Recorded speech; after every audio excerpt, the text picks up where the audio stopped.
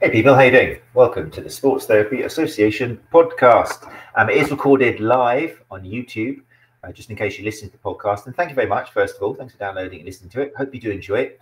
If you do enjoy it, then do please leave us a rating on the Sports Therapy Association podcast, whether you're on Apple Podcasts or on whatever app you like. Just leave a rating for it, a review, and that helps us get the good word out to more people. That's what it's all about.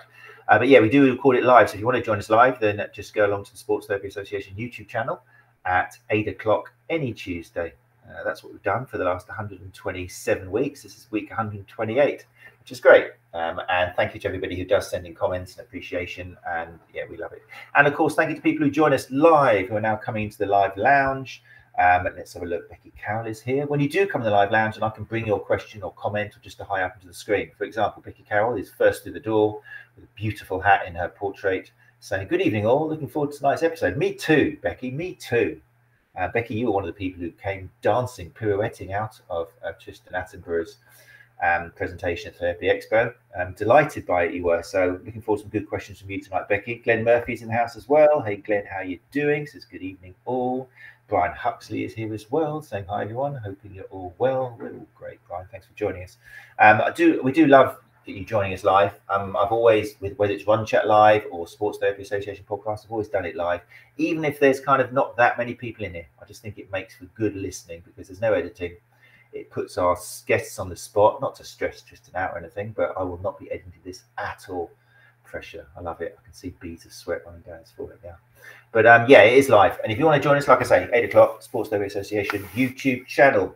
Right, before we do bring up Tristen for tonight's episode, just a thanks to everyone who joined us last week on the show.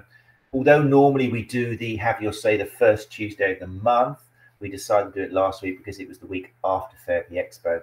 And it just seemed to make sense. We had STA regional reps and STA members on the show to chat about Therapy Expo, to kind of not put it to bed, but just to kind of chat about it, absorb it, reflect a little bit. It was a great show. So Gary Benson, the founder, was on it. Also Catherine Reimer, who's the STA regional rep for Leeds and West Yorkshire. Leslie Campbell from Lennoxtown, Scotland, was with us. Stevie Barr was live from Glasgow, had a fantastic internet connection as well. Respect to Glasgow. Simon Webster joined us for the first time, sports therapist and fitness coach from Bournemouth. Ryan Smith, STA regional rep for the East of England and co-host of Let's Be Frank podcast with us. And Dr. Fiona Higgs, director of Mobile Learning and co-host, of course, of Women in Sports Therapy podcast, WIST for short, was with us as well. Great episode. Obviously, it's there. You can watch it on YouTube. I'm just bringing these up on the screen for those of you who are visually excited. So yeah, if you go to our YouTube channel, Raising Standards, which is what we do, then all the episodes are there. And also, just in case you didn't realize, then there is a little chance. For example, this was taken an hour ago or so. Whenever I book the new live video on, there's a chance to click a button to get a reminder, which is useful for some of you busy people. Just click on it and you'll get a reminder saying this is about to start in 10 minutes or something. So yeah, you can go to YouTube to watch the video. If you prefer the audio, you can go to any podcast app. On iPhone, you've normally got an innate app. If you're on Android, you can download something like Pocket Casts or Acast or something, or there's loads of them. And obviously, also you can go to the sta.co.uk, which is the website, and you can either listen to the podcast there, or you can watch the video and you look at the show notes and everything. So loads of choices for you. But with that all said and done, yes, Tristen Attenborough. Therapy Expo, just to bring it up again, even though I said we're putting it to bed, it was a great show. A record number of speakers and presentations this year. Some would say too many. Some would say we were sport for choice and more interested in trying to get to the next one rather than digesting what we just heard. But one name surfaced over all of the others, and that was the guest we have on tonight, Tristen Attenborough. Honestly, loads of that in such a pool of speakers, for that name to appear so many times from people who are saying to me, wow, I've just been to see Tristen. So I'm so happy that we've got the man himself here to chat us through his presentation and what he was hoping to get from it. I did want to go and see it, and I'm glad that I told him before. I did just make it up that I'm coming to see yours at 12 o'clock in Theatre B, I think it was. But I was in another theatre. I had to go and present in another theatre, the gait analysis course. So I missed it because of a very good reason. So I'm really excited about the man himself. So, as always, people are joining us live. Catherine's just come through the door as well. Hey, Catherine Reimer. If you've got questions, then here's your chance, okay, to grill the man himself But I think that's all the housekeeping done. So without further ado, I should bring up the man of the hour, Tristen Attenborough. Hey Tris, how you doing?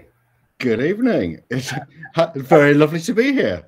I've never called you Tris before. It feels a bit intimate. No, Tris is my preferred. Yeah.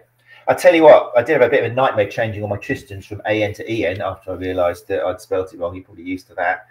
Appreciate that. Yeah, make sure you say thank you to whoever decided to spell it with an E. That's really didn't cost me any time at all. But hey, great for coming, mate. Thank you so much. Really good to see you. Were you surprised, first of all, about the feedback you've had from Therapy Expo? Yes. I was surprised anyone came. That was the first thing. That's a good start. Genuinely, because I know a few people had said, oh, I'd like to hear what you're going to sort of bang on about. But because I called mine, in my experience, the world is more or less flat. And then I saw everyone else's titles and thought, I don't know if I would go to that. So I didn't know. I just had no idea. It sort of makes sense to me in my head, but I wasn't sure if it would draw anybody in. So that some people turned up was delightful, and it was absolutely lovely. One of the things I love about you, and it's common to all of my guests, is you are, and I think we're going to see tonight, you are wonderfly modest in real life. You generally were quite anxious and not quite sure how it's going to go, aren't you?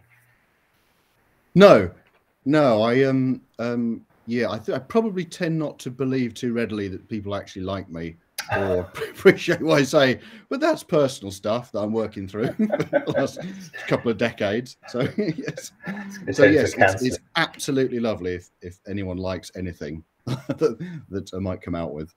That's wicked. It's really exciting, and I think I think it summed up nice. The fact that it was well received summed up how far maybe we always kind of go on about, oh, things aren't changing. It takes like 13 years for the research to reach the clinical floor. But the fact that you were able to go to Therapy Expo, probably the biggest convention for soft tissue therapists, and give a presentation on cognitive psychology and all these sort of things must show that therapists are on board and are kind of thinking, wow, maybe it's not all to do with just my hands. I mean, that's very exciting. I think that's respect to all the people who've been trying to kind of change the way we think and process things. So I think it's a good thing. Yes. I mean, I'm sort of coming from about 12, 15 years ago, I had a crack at a PhD in cognitive psychology. I didn't finish it, so that's nothing really. But I did enjoy it, and I did teach a lot. So rather than, obviously we have a huge, there's this big psychological component to any therapy, no question. I'm not as versed in that. I'm not sort of clinically trained in the psychology sense, or I can't, I'm not a counsellor or that, but I was doing research in perception, and I've done things to do with memory and how we think, things like that.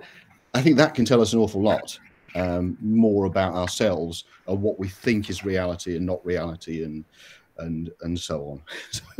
So that's just something I find interesting, and I think it can help us. I think we can bring this in and do something with it.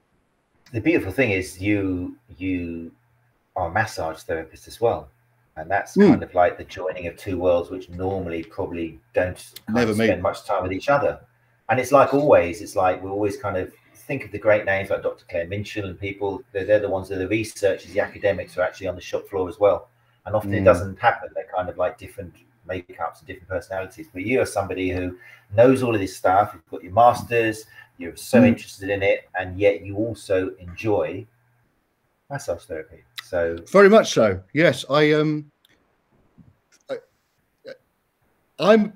always been comfortable saying massage therapist, and I think there was a huge drive, because I kind of like to say that I'm not a advanced clinical professional soft tissue something. I was a massage therapist. Although one thing I have thought about this is there's an asymmetry there. That's easier to do if you're a bloke, because I don't have the kind of problems that women massage therapists have, because they get awful requests and messages that generally we don't come across. So I do actually see a need for a different name. That was something I only recently kind of put together, and I thought, yeah, it's a privilege to acknowledge, actually, isn't it? Really, you know, when it's easy for me. It's very true.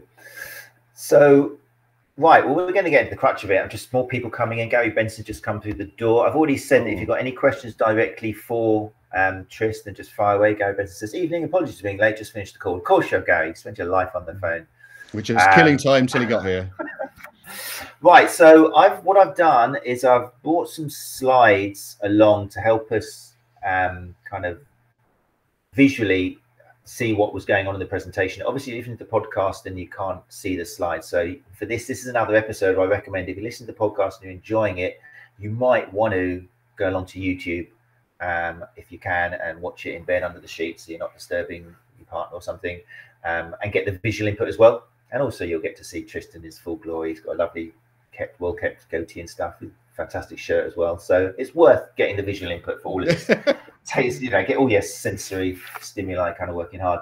But before we do bring up the slides, did you kind of think with your presentation, right, what do I want to achieve with this? What am I hoping that people who come and see me walk out with? And if so, what was it? Very much so. I quite at the last minute, I stripped out a fair bit of the science in this, because I thought, actually, I just want to make this as understandable as possible, because it's the kind of thing I come up against, particularly in social media. And you think, there's a little bit to explain here. I never really get the chance. So how would I explain this such that everyone gets what I'm talking about and takes it on and could go away and mull it over? I mean, that was, and I've got very, very drawn towards how do we communicate science better. We don't need more science at the moment. I think we need better communication of it, because I think we've lost a few on the way. Well, COVID highlighted that at a societal level, and it was a bit of a shocker.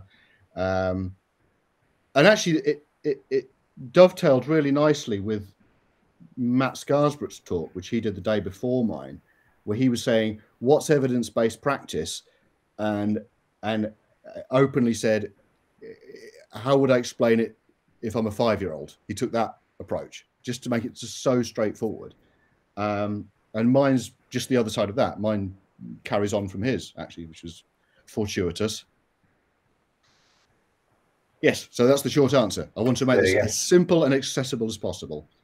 And you wanted the therapist to walk out with what kind of questions? What would you want them to question themselves? Or what did you want them to kind of linger in their mind for the rest of the day, or maybe when they went back at the clinic on Monday? Yes, is to just have a review on what we know, how sure we are we know it, and take on some of the things which I can sort of walk through that will skew that, and it will skew it reliably as well. These are preordained mistakes that we're destined to make simply because we're people. It's not a therapy problem. It's a people-y problem. And when we understand them and take them on, it's all right. It's okay. It's okay. We can embrace it. We can embrace it. I think that's really nice. I think that's something that's lost in social media. I think, and we've talked about this before. I think a year ago at Therapy Expo, if I remember rightly, we were talking about kind of like coming across on social media as a bit aggressive and kind of tribal-like. And then you said, yes, tribes. And it was like within those 10 minutes, it's like, wow, this is really a conversation we have for hours. I remember. But I think what I've learned, and I'm glad, because I'm really sensitive to social media, and I am, yeah.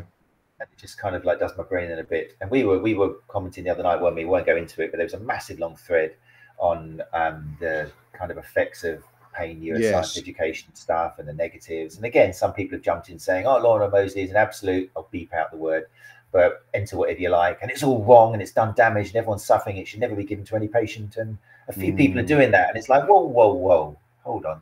Unfortunately, we've got other people, not many, but who's stepping in the middle, and they're great minds. They managed to get in there, like Bonnie Lennox and that. And, amazing, isn't it? Let's have a for Bonnie Lennox, not in that sort of way, but just a wow, what a great mind, and so she's fabulous, really fabulous, yeah, really good. If you guys are interested to that little chat, then I'll put a link in the show notes. But yeah, it's so nice when we get more time than social media. I think that's why people fell for you because they had the pleasure of being in your company face to face for that length of time, and it was so much easier for you to get your message out there without people thinking, oh, you're just having a dig, you're just having a go, you're slagging off everything I do. Because we all read into 100 and whatever how many characters is, and we all take it personally. We all read it the wrong way. We all kind of get our confirmation. Most certainly. It's very tricky. Yeah. So it's a lovely opportunity to hear from you, and looking through these slides as well. It's lovely. So anyway, so you called it, in my experience, the world. Oh dear, is that a typo? The world is more or less flat. Do you know what? I've sent you an old version. An old version. That's okay. That's fine. I'm sure that didn't get up to date. No, don't worry about that. We'll forget about that. So yeah, the world is more or less flat. So for those who are thinking about it, it's obviously about what you assume. It was about, you know, in your experience, by not looking further, anecdotal evidence, that sort of stuff. I think a few people went to see you realise that. Touching on, yeah. Well, I mean, assuming we don't have a flat Earth, I don't think this is the sort of crowd we would draw, flat Earthers. We're all happy that the world's a ball. We've got no problem with that. But we've had to learn that from beyond our own senses. You know, we can't ever see that it's round. You go in a plane, but in fact, I have actually stood atop Kilimanjaro, and I have seen a curvature, but I've not seen the whole thing as a ball. But I'm perfectly happy that it's a ball. So I've decided to not rely on my own experience. So that's an extreme example, and when we think about evidence-based practice, we have this, you know, we think about best available evidence, we think about patient values, and this other thing called clinical experience, which is, it's just sort of left there. Oh, it's your experience. And I just wanted to drill down into that a little bit. And I think the easiest way of thinking about that is, well, most of us drive. And we've been driving for, I don't think at that dissimilar age to me. So I started driving in 1991. I am better than I was then at driving. But what is this thing that's experienced? So I've done a basic competency, the driving test. And then, I mean, certainly for that first month, you go from utterly awful to not as awful, you know, and you do get better quite quickly. And then it levels off. And after 5 or 10 years, how good a driver are you? I mean, you're not a class 1 ROSPA police driver. You're not a driving instructor. You can't teach it without further training. You're not a stunt driver. You know, you just can drive. And I think what actually comes is confidence. And what's really interesting, and I've lost the reference for this completely, but 80% of people think they're above average drivers. Now, we know that can't be true. But that is a very robust effect. We all think we're better. And that's not difficult to explain psychologically. So why would we assume that we do a basic competency, let's say hour massage or physio or whatever qualification? I would suggest it's not safe to say that experience on top of that is everything. It's a very small part of your development. You actually have to be taught. You have to be challenged. You have to be questioned. You have to go through all the stuff that you don't think you need to learn. As a good friend of mine describes it as, you have to eat your greens. Or sometimes she's a lecturer at St Andrews and says you have to hide the greens. So you have to learn, you know, more anatomy, more pathology, more psychology, more everything. Whereas, you know, if we're just picking and choosing our own CPD, separate debate. If we're picking and choosing our own CPD, we choose the things we like, so we still don't get challenged. Do you see what I mean? So I think we're in a little bit of a precarious position now. So what I've kind of done with my talk was just to take it through a number of levels of error. So first of all, we make terrible perceptual errors, and you can see that very easily with visual illusions, with optical illusions, where you see things that aren't there. I think if you got one there, okay, this was, so, I mean, we've done things like this when we're a kid, haven't we? So you look at that and go, well, you know, because you've done it before, that these two are the same size. The two orange circles are the same size. Sorry. Just spoiled it. For those of you listening to podcasts, you have to come along and have a look at this. But yeah, there's like a flower with an orange dot in the middle. And then on the other side, there's another orange dot, which looks obviously bigger with smaller petals around it. But then you get someone like Tristen Attenborough who comes along and draws some lines on it. And, or you have the famous, it's I think 1889 Muller-Lyer illusion, which is the one that we've all seen before, which is two arrows drawn, one with the arrowheads going in, one with the arrowheads going out, and you can't help it. One line looks bigger than the other. And you think, well, why do we care about that? And you go, well, our every perceptual system, be it our auditory, nasal, sense, everything is very easily fooled. It's wildly inaccurate. And our experience shapes that perception. So it's an infinite loop. Because if you think about it, all knowledge, experience, understanding, everything comes through your senses to your brain, depending on how Cartesian you are, and that shapes your perception. Do you see what I mean? So you're in this iterative loop for your whole life, and you don't know what you don't know. So we are slaves to it. Now, I didn't go into this before, and I shan't particularly now. Memory is woefully unreliable. You can go right back to there was great studies in the 1950s in social psychology that were looked at things like eyewitness testimony, and it turns out they are absolutely hopeless. And there was a great classic study where a car crash was filmed, and participants were asked simply, how fast was the car going? And all they did in each condition was change the adjective when it crashed, smashed, collided, made contact. And actually the severity of the word increases the estimate. It's that malleable. And then there was a further question, which was there any glass on the road? There wasn't. But where the word smashed was used, glass was reported to be on the road. So our perception is woefully unreliable and easily fooled, as is our memory. So those are the first two layers of not seeing the world as it is, not remembering it as it is. And again, this is nothing to worry about. If you go to any university, go to the psychology department, ask for the cognitive psychologist, there'll be some weirdos down the end of the corridor, and you go in and say, have we got an accurate perception of the world? And no, nothing like that. How good are we at making rational decisions? We go, just awful. We're just terrible at it. So that sort of leads us into something which a lot of people do talk a lot more about now, which is your cognitive biases.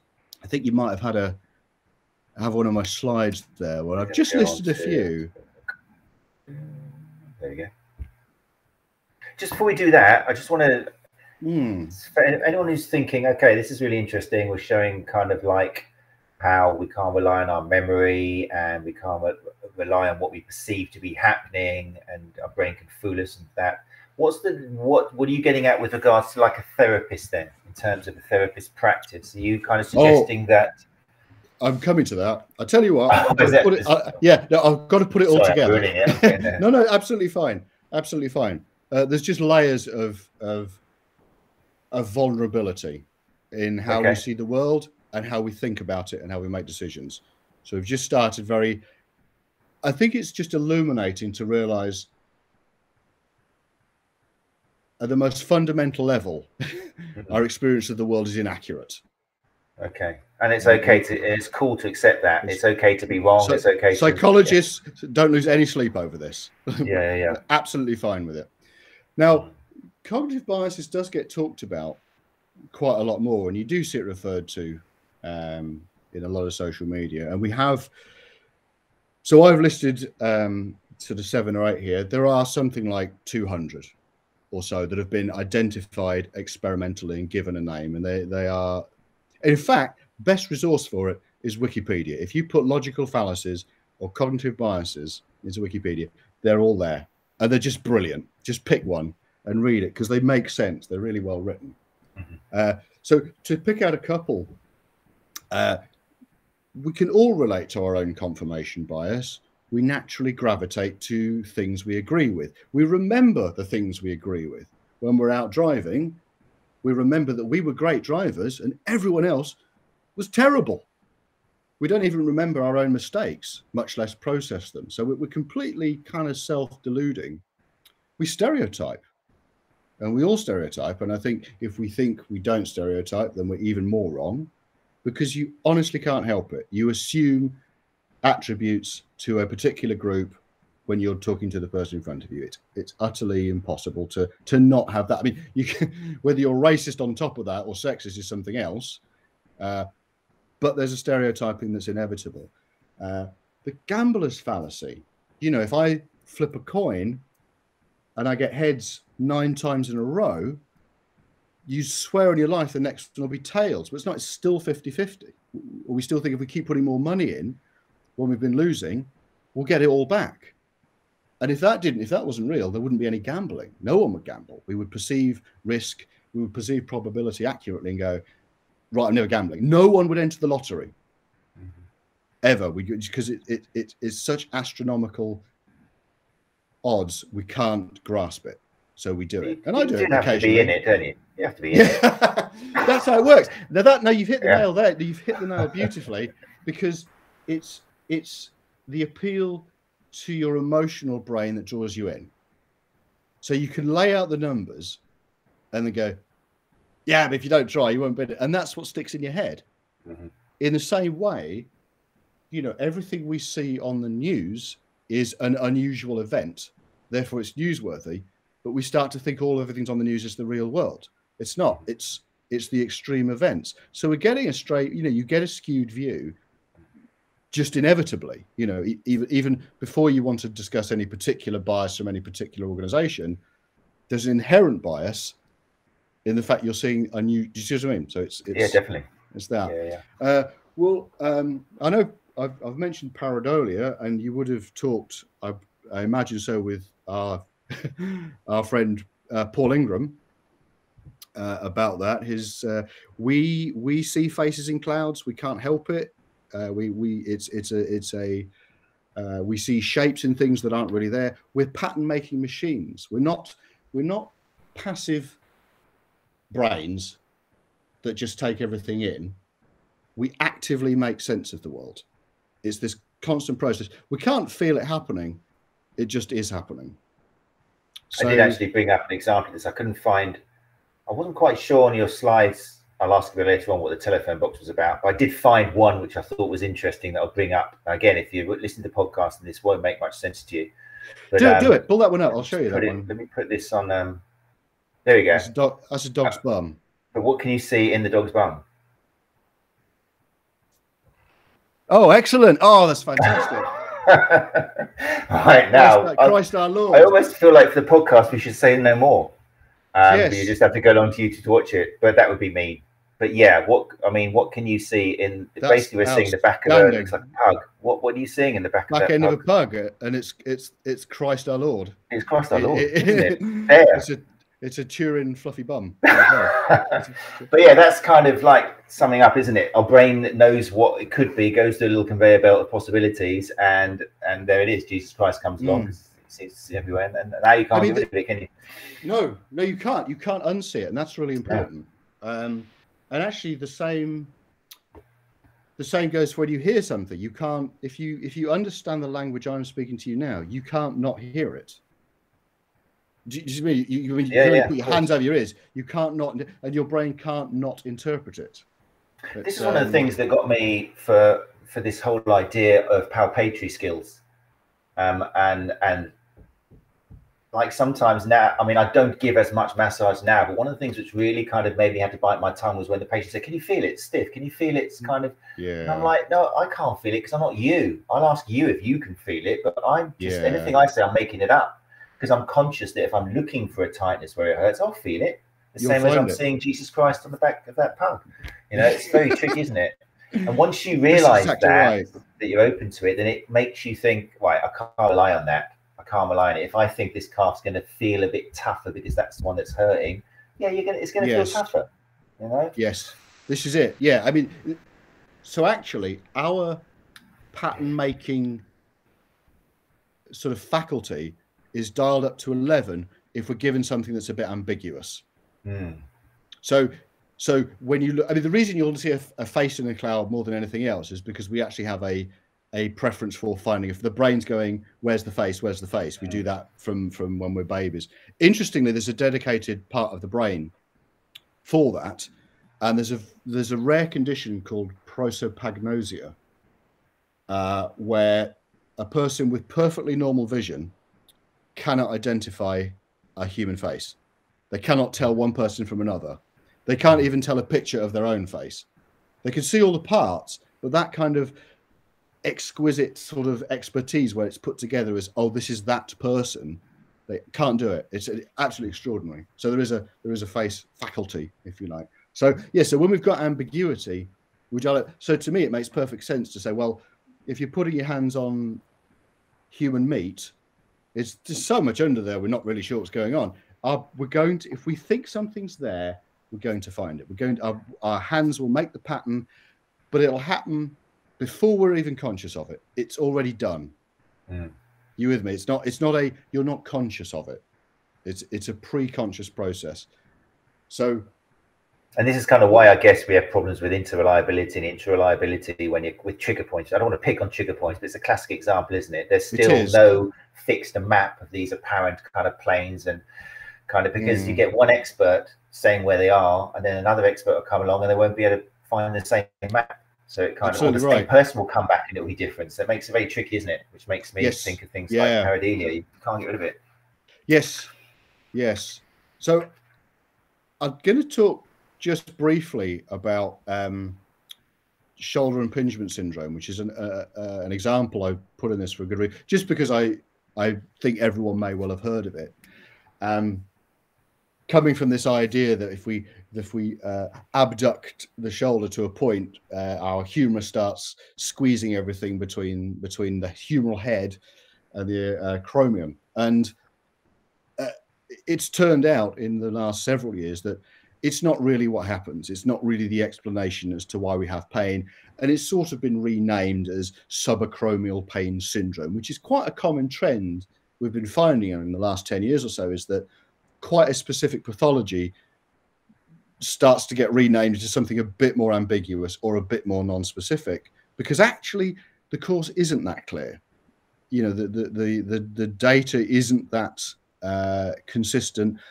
The diagnosis isn't as good as we thought. So what's interesting about this case is not about shoulder impingement syndrome itself. It's about Charles Neer, who essentially defined it in 1972, claiming that 95% of all the cases he'd seen, or 95% of shoulder pain, was due to a shoulder impingement. And he was very meticulous in his record keeping. He had something like 30 odd years. He was a very well respected surgeon. So the question is, why did he get it wrong when he just had been so careful? And in fact, could we have that? Do you have that slide? I haven't got that slide, mate. Have you not got that slide? Doesn't matter. Sorry. Right. I'll talk you through it. Well, it's a podcast. I look after runners. I get bored with shoulders. I'm sorry. My confirmation bias. I didn't even see the slide. It's not there. Didn't see it, mate. Totally get it. Totally get it. So the reason Charles Neer made this mistake is because of the missing data. It's because of the people he didn't see. He saw people who had shoulder pain, and he saw what he thought was a compression in the shoulder. Okay. So what he didn't see were all the people who had what looked like a compression in the shoulder, but didn't have any pain, because they wouldn't come. You don't go to a surgeon if you don't have any pain. He also saw the people who didn't have a compression in the shoulder, who had pain. Well, no, he might have seen some of them, but it's down to him whether he decided it was a compression or not, because then it's difficult, because how long is a piece of string? There's another bias to deal with there. So it's all about the people he didn't see. And that means you can be completely rational, you can be completely honest and genuine, you can make great records, and you'll be completely wrong because you don't know what you're missing. It's actually as simple as that. You don't know what you're missing. So your perception of the world is desperately skewed. And a really easy example I like to give to explain that is, several years ago, Darren Brown did a cracking little stunt on telly where there was a woman at the races, at the horse races. He says, right, he's going to talk her through every race and say, bet on this horse. And each one won. It was accumulator. So at the end, she'd made a good amount of money. And he shared how he did it. I was quite proud of myself because I figured it out. He had about 36 people on the go at once. And he told them all to bet on a different horse. In each case, one has to win. So all you see on the TV program, of course, is just, you saw that one line. You saw that, you saw all the winners. So you didn't see all the others. So it's a very strong, and he did this other cracking trick, of course, where he did, in one shot on camera, flip a coin 10 times and get heads. And he explained the way he did it, which is quite simply, he did it straight for 9 hours. It took 9 hours of flipping a coin to get 10 heads in a row. So the missing data is the 9 hours of footage you didn't see. Yeah. So it's so powerful. Now, this is our day-to-day experience. We're missing most of what's going on the planet, most of what's going on around the corner. And yet, as drivers, 80% of us think we're better than average. So I think we all think we're better than that. I mean, that's a known thing anyway. We all think we're a bit above average. We're all about a 7 out of 10 on most things. Do you see what I mean? It's that.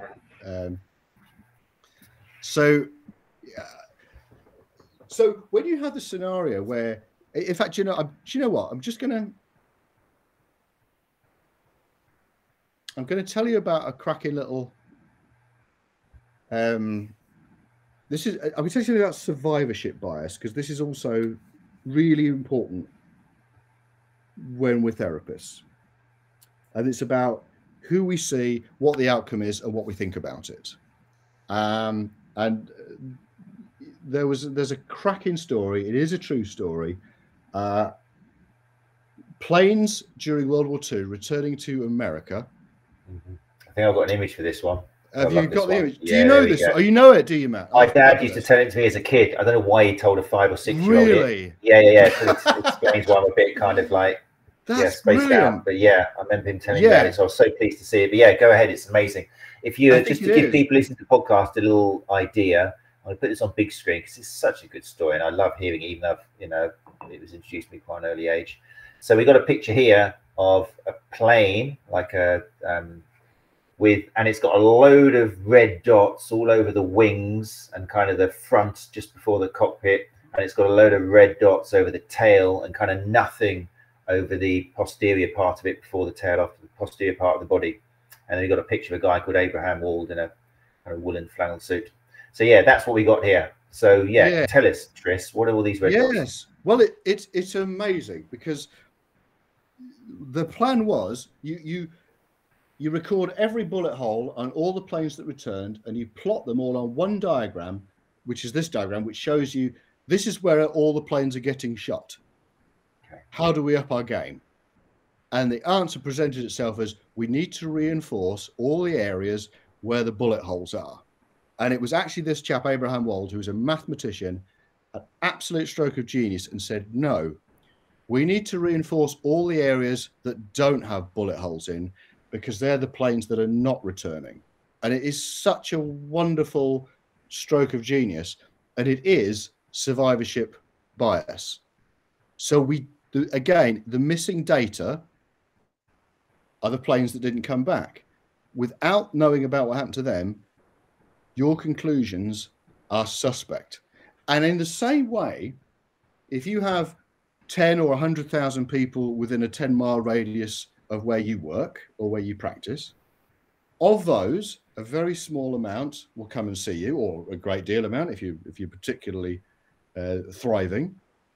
So they're coming to you anyway with an idea that probably you can help. I know some turn up and frown, and you go, okay, this is going to be crackerjack, but we'll turn up with some expectation that this is perhaps going to work. They are handing over money, so there's a kind of a sunk cost. They go, right, this needs to at least do something. Now, some come once, you don't see them again. Of those, some will kind of go through the process and will be with you for a while, where you kind of manage whatever the injury is. Of those, some will come out in flying colours. You lose some on the way and you don't really know what happened to them. You don't tend to find out. And you don't sometimes, I mean, I saw someone last year who she was one of my first clients. I'd seen her 7 years earlier, and she lives quite close by. And I thought, I wonder if she just didn't like me or wasn't happy.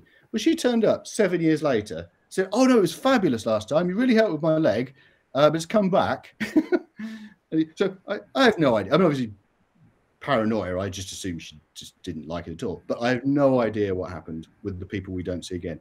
And then of those, a handful of people will write you a lovely testimonial, which is things in uppercase that says, "I cannot recommend highly enough, so knowledgeable," and we love it. Now, because this is an emotional connection, it's quite effective for sales. It's quite effective for getting business, but it is also dreadful data. It's woefully unreliable data. And you've probably all seen someone or something or in any profession that does something, and you happen to know they're terrible, you still see outstanding reviews. So in a way, it's the bad data that we can't help ourselves with. Mm-hmm. Are you with me? So we have to accept that the good things that happen in front of us, we're only seeing a sliver of reality.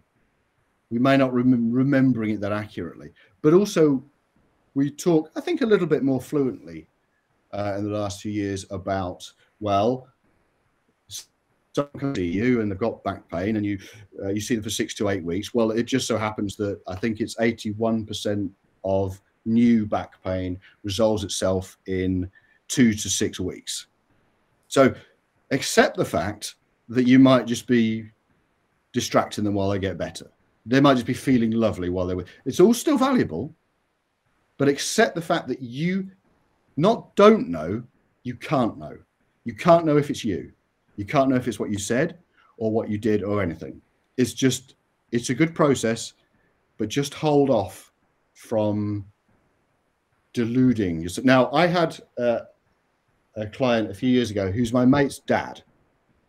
And my mate's dad had got a few aches, and he had a pain right in his intercostals, halfway up his ribs. He could put his thumb right on it.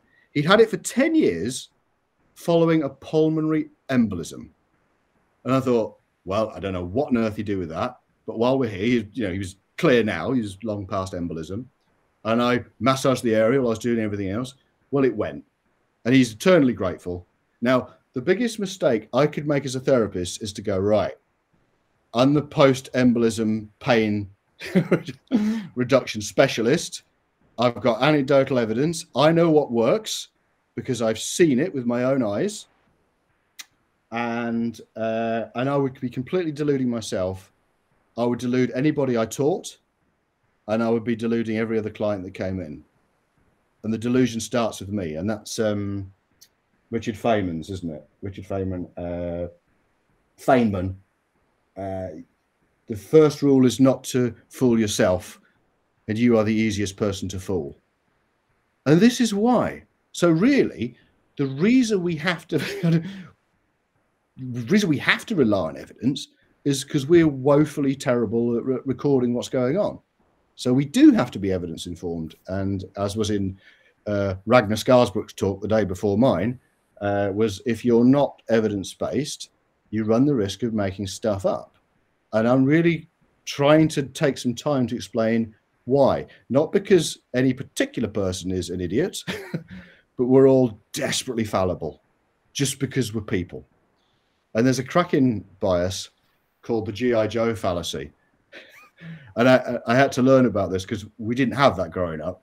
But in America, at the end of the G.I. Joe episode, they would do some moralizing with the kids and would finish with the phrase, "And now you know, and knowing is half the battle." Well, the problem is with cognitive biases, knowing doesn't really get you out of the pickle. If you think, no, in fact, the biggest name in the cognitive bias work is Daniel Kahneman, and his work with Amos Tversky got them the Nobel Prize for what was called behavioral economics.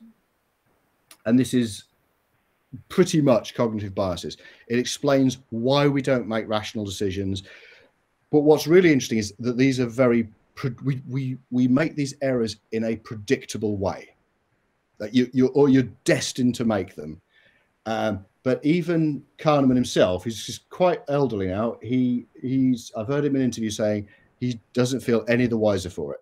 He's a very humble academic. He says, no, I'm just as dumb as everyone else. I don't, I'm no special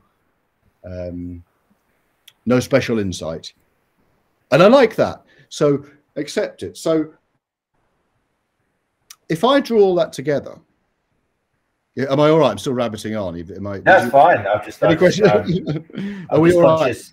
I'm glad you said to draw it all together, because it's been amazing, but I'm looking forward to draw it all together now. We've got 12 minutes. Draw it all together. This is it, isn't it? Yeah. Yeah. Have a point, Tris. It's so important for the listener.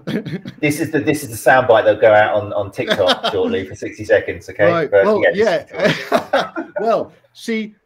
And will not convince anybody to change their mind. The problem is, and I have in my talk, I span this together of a story of a fictional character called Barry, who's a sort of person I've met online many times, and I've met in person many times, who says more or less, fuck off, I know what works, right? And we all encounter quite a lot of that, particularly if we're a bit scientifically curious or we're a bit unsure, and we meet with this absolute certainty.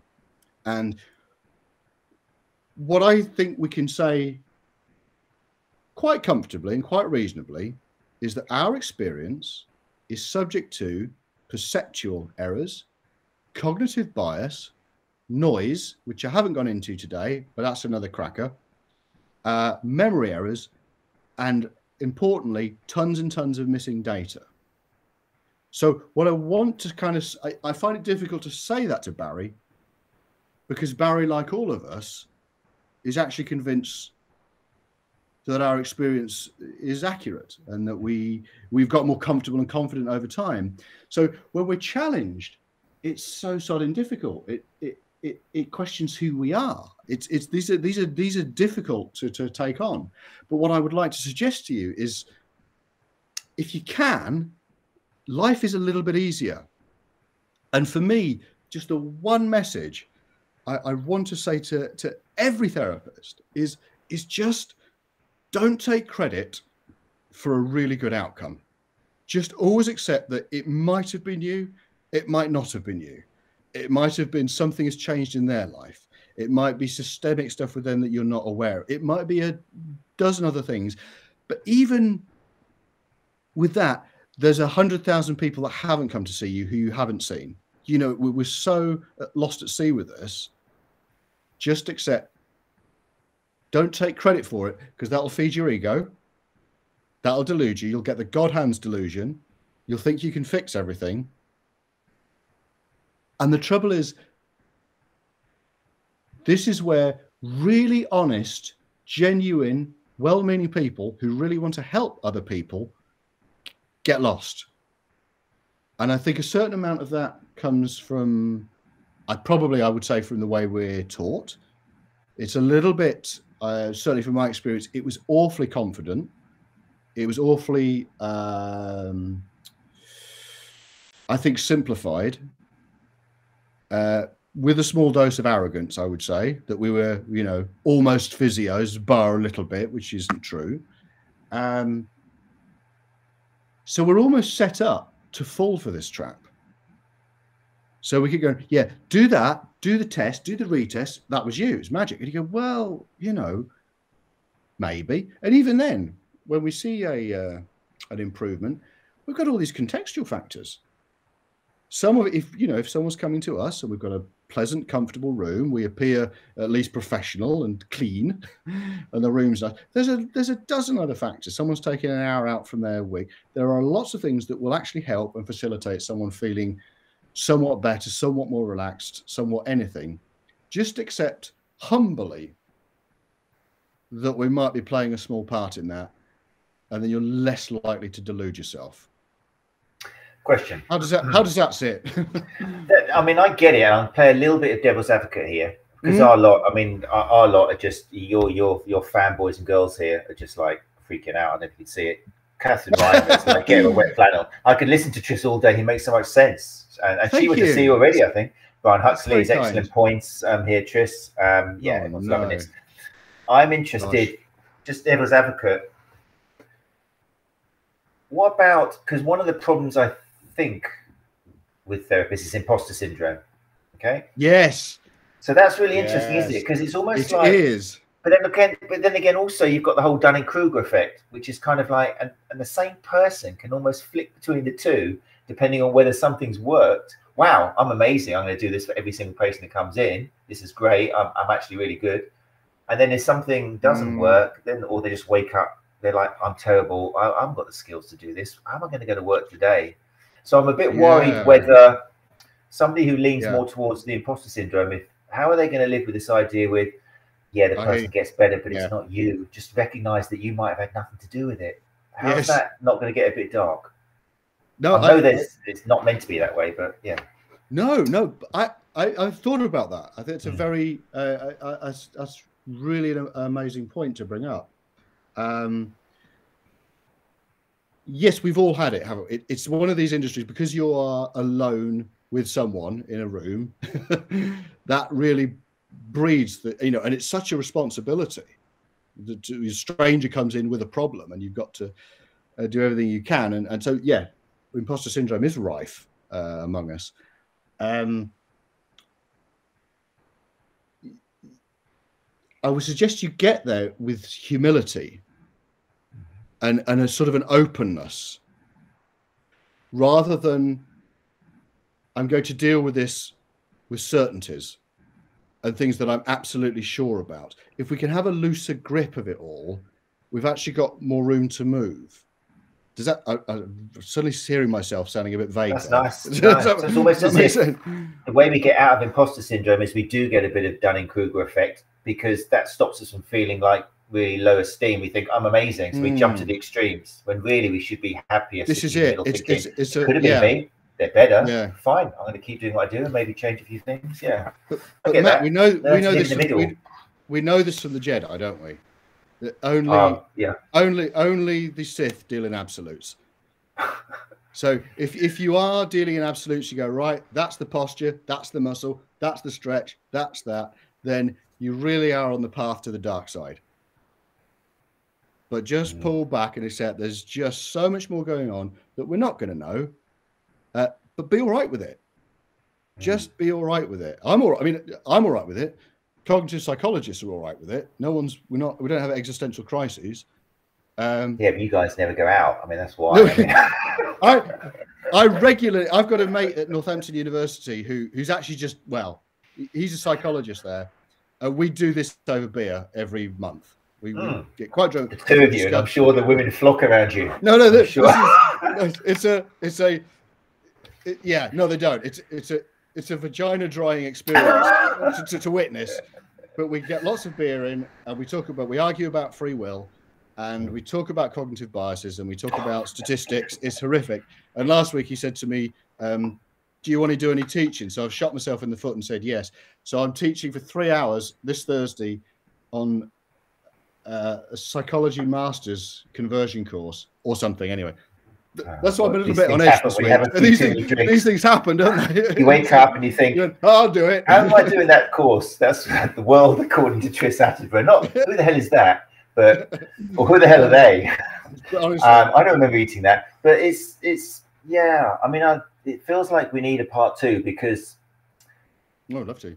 I love the idea of people being happy with not knowing and being in the middle, but it's almost as if human nature is tricky. Maybe like you say, when you're working with one person, you're getting paid for it and all these things, to survive, it's almost like you've got to celebrate yourself and think, I did this is me, and then you get to see the next person. It's really tricky to teach people skills to be in the middle. But I get that if you do live in the middle, and this is like maybe for part 2, then you're going to start improving the other factors which could have played part. Like you said, maybe it's the comfort, maybe it's my look. So maybe you think, well, next time I'm going to look even more professional. Maybe I'm going to get sort of like some nice lighting or change the music. Have a shave. Maybe Yeah. have a shave, something like that. You know, it's like, you know, it's by knowing what is maybe not the definite, you start tweaking the things which could be making factors and suddenly getting better results. So but I think we need a part two to once you've accepted this and we're adopting the Trist way of life, how do you kind of live with that and celebrate if you're not, you know, if you're not reaching those highs? Yeah, kind of, but I mean, it's how we would want to be anyway. You know, everything that we hold on to and we're certain about tends to usually get us in trouble. When we grow up a bit, we relax, we accept, actually, it's a bit more complicated than I thought when I was 18 and angry, and I went right through my 20s, and I smoked, and I had long hair, and I was a bit annoying, and I was very angry about everything, and I was into Jimi Hendrix and Bill Hicks and more or less nothing else, you know, and then you sort of get older and you let go of things, you know, it's quite, it gets easier. I had an interesting experience just recently where I was just promoting a new clinic that I'm working at, and they were doing a drop-in free sessions morning. So I went along and had and ran some free sessions, and there were 15 minutes. And there weren't many came in, and I gave all of them an hour, and there was no charge, and it did me the world of good because I realised when I took the money out of the equation, I was a little bit better at it. I connected better. The pressure was off me. I let it go the way it was going to go, and I learned something from that. I thought that's done me some good. So there is, you know. So we've got the pressure from the money. We've got the pressure to look professional. We've got all our bloody imposter syndrome, but we can only tackle it by tackling it. You know, the answer to imposter syndrome is not someone telling you certainties. It isn't. It's you embracing the ambiguity and the uncertainty of it and being comfortable with it. It's resonated with me, the idea of in life we never really celebrate certainties and absolutes. They all sound great for a second, but without being too much of a downer, there's normally a bit of a letdown because normally things aren't that absolute. You expect the perfect relationship, the perfect marriage, the perfect kids, the perfect job. No, because life doesn't do that. There's always good days, bad days. It's always cyclical, isn't it? So if people understand that your job and therapy and helping others is helping them and yourself maintain that cyclical thing and accept them, sounds like that's a happy place to be. And definitely they're stressful. I think the way I kind of have talked to people who are stressed, and even though I look after runners, the same as you, I'm really interested in their stress levels because stress is load, and that could be what's stopping their recovery. So when I do get angry people who are picking arguments, we sometimes, depending on the person's in front of me, talk about logical fallacies, because if you do create a straw man, or you do an ad hominem, or you do one of these fallacies, which they're just setting you up to fail, because it's just making this argument spiral. If anything, you're losing control because you are just slating the person in front of you, or you're introducing something that's got nothing to do with it, or you're doing an appeal to antiquity or something. So I think it's quite good therapy when people, like you said, go along to Wikipedia. In this case, I think Wikipedia is probably one of the best places because it does just list them all, doesn't it? You start looking at logical fallacies and start thinking, right, I'm going to try not, because we all use them, I'm going to try not to use that anymore. It does make for less stressful discussion. Yeah, because I tell you, it's a level field, isn't it? I used this very helpfully a year or two ago where I was mulling over upgrading my phone. And I started reading the reviews for whichever iPhone was the one I was looking at. And then after about a week of this, I had just enough insight to realize that I was only reading the positive reviews. Because what's happened is the amygdala at the back of my head, the front of me is going, well, I'm just going to be logical and I'm going to read the reviews. I'm going to make a rational decision. The amygdala's going, get this shiny thing. Get this shiny thing. And what I realized was, oh, hang on, I'm just dicking around. This decision's already done. It's done. So I just went to the shop and got it. So that's that. I put that to bed. That's a beauty. Don't think for a minute you make rational decisions. We only make emotional decisions. We retrospectively put rationality to it. We say the reason I did that is because X, Y, Z. It wasn't. It was an emotional decision. Again, psychologists know that and are fine with it. And I think we could all be. And I do. So I tell you what I would really like. If anyone, like the 2 or 3 listeners that we get for this, 2 or 3? What are you talking about? 2,670, I think, last month. Oh, well, don't say that. So I won't be able to get my words out. So I think like Terry Wogan, where you've got your listener out there. Now, no, you're into the big league now, Chris. Jesus, I think this can help, but I would love to hear from anyone who would like. What would they like to know? If anyone's got any, or would suggestions or thoughts or ideas about how do I handle? Do you see what I mean? I'd like to. I can kind of shape this inquiry because I think there's something I can bring across that's helpful, but I've got to do it in the way that everyone can make sense of and can be of value and hopefully bring us. We can hopefully all come up a little bit together. So if anyone wants to get, I'm on Facebook. It's just my name, Ian. Obviously, then then please just get in touch because I can shape this to what people think might be helpful. Or you, Gary, if anyone's got any ideas, just send it over. We'll put a link in the show notes. I think if we'll catch you before you're too famous and you're traveling around the world, going to Chicago and kind of like San Diego Pain Summit, stuff like that. We don't need you speaking there yet because we'll never get you on shows like this. So we'll organize a follow-up one and we'll put a little link where people can hand in some questions for you and then maybe base the follow-up on these because that'd be really useful. Oh, I'd love to. That'd be really cool. But yeah, it would. It is 9:03 now. Let me just have a quick look down the comments. That was Catherine falling all over you. That's fine. We've had that up already. Gary Benson says here, a useful reflection on imposter syndrome is we often suffer when comparing ourselves to our peers. Instead, we should compare ourselves to our previous self. Very nice. Very true. Nice. There's probably a fallacy in there somewhere, isn't it? Comparing yourself to your peers is bound to be one. Yeah. Well, a friend of mine used to say, "You don't know it until you know it." It's lovely. You go, well, don't worry if you didn't know. You didn't know it yesterday. You know it now. It's fine. That's right. Very true. Very true. Becky Carroll says part 2. Yes, please. Of course. Becky Carroll says a great book. A great book that delves into that topic is the Chimp Paradox. Fantastic. Oh yeah, I've heard of that. Yeah. Yeah, very nice. Good recommendation, Becky. And then Gary Benson, founder of the STA, has said, "I'll be in touch, Tris, as I do have some ideas." Oh, okay. Well, fantastic. I know he means that, doesn't he? As well. That's good. Oh, gotcha. That's it. Yeah. That's it now. That's part of your future now. Signed. But listen, mate, it's been really, really interesting. And it definitely needs a part 2. But I mean, takeaways I've got, and I think you brought it really in nicely at the end. I understand that you needed to set the scene for 40 minutes, and then because it does. Otherwise, what's the name of your character? Barry. Yeah. Otherwise, Barry's just going to go, no, I know it all. Yeah. So it's been fascinating. But yeah, like you say, the message hopefully that people have got from this is that it's kind of okay to be in the middle. Don't look always for absolutes, and recognizing that maybe your patience getting better might not be all down to what you think it is, because there's loads of things which are confirmation bias and pareidolia and all those sort of things, and Jesus Christ in us is it's all you've got to be aware of this and be less like Barry and more like Chris. Now, I'm sure you got your weaknesses as well, haven't you? Terrible ones. Terrible ones.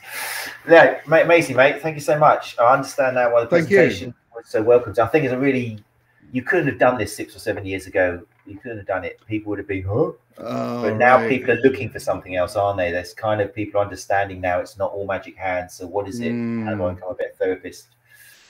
So yeah, really exciting. And yeah, I think you're going to be at the forefront of that. We do need to shepherd and help a bit with each other. We've got to give each other a bit of slack. Have a bit of a regroup. I'm all for a bit of myth busting, but it's getting too dominant. It's lazy CPD if it's all that. You know what I mean? We've got to build each other up thoughtfully. So we're not going to see you on TikTok with your head in front of someone behind going, "What's this arsehole all about?" Honestly, here he is again. I hate this guy. I don't care. He's got 2 kids and trying to put food on the table. He's an arsehole. You're not going to do any of that, no? Like some celebrities we know do. It's not appeal to me at all. No. Really good for courses. Sells them out. It's excellent. Far too sensitive to stick my neck out like that as well. Okay, well, I'm pleased. That's why I love having you here, mate. So thank you so much for giving up your time. Really appreciate it. Absolute pleasure. For people listening as well, I must mention people can teach people can learn on your courses, aren't you? You work with Mike Grice, who's going to be a guest next week talking about education. You're one of the tutors. Yeah, he's coming on next week with some students. Because this has been the introduction basically to a December focus on education. So I think you've set the foundation nicely. You've kind of shown, right, this is stuff we think we know, but we don't. So let's build what we learn on top of that. Let's use that as the foundation now, rather than tell me everything you know, oh mighty one, because I'm just going to suck it all up and reproduce it. We know doesn't work. So you're kind of the juxtaposition of a guru. Oh, right. Saying, oh, it's nice. Yeah. It's much healthier base. So we're going to have Mike on next week to show how he does that. But you're starting some new courses next year, are you, with Mike, for massage? Yes. Well, I think Mike's kind of MO is, once he's got really fed up with some aspect of an industry, he just writes a course from ground up that is every bit the quality he thinks it should be. He just has such integrity and puts such graft into just going, right, I'm not going to argue with everyone. I'm just going to make a really good one. And, there's a few of us who he's sort of asked to join him, which was incredibly pleasant to be asked. And now a group of us, myself and Matt, are going to be working together. Matt Scarsbrook will be running a course. We don't know where yet, south-ish of England, but there's a few dotted around with some folks you've mentioned, Leslie and Stevie and Alex. And it's the entry level. It's a kind of level. It's a level 3 entry level sports massage. It's been rewritten from the ground up. It's evidence-based. We are figuring out how to just intro tiny little aspects of pain science. That's another discussion. But yeah, we just want to let's get students to graduate that can tell the difference between good CPD and poor CPD, because I think we're sent out into the world without really knowing. So that's a part of it. So yeah, really looking forward to cracking into that next year. Amazing, very exciting. Okay, mate, brilliant. Right, thanks so much for joining us. Like I say, next week on the show, if you listen to the podcast, we'll be back again next Tuesday. It's always the same. I sound like Ricky J. It's always the same. 8 o'clock on a Tuesday on the Sports Therapy Association YouTube channel. Next week, we're going to be talking to Mike Grice about movement therapy education. Like Tris has kind of said, he really is trying to grab the bull by the horns, and rather than just argue with everyone, let's make a course that does deal with whatever it is going to be in a more evidence-informed way.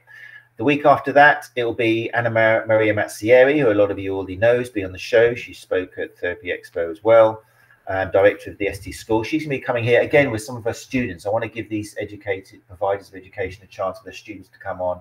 Obviously, there's going to be loads of confirmation bias and stuff, but it will give you guys a chance to hear somebody showing how they give education and maybe make some distinctions between what these people are doing with other courses you've been on or you're looking at getting involved in. So that's my idea for that.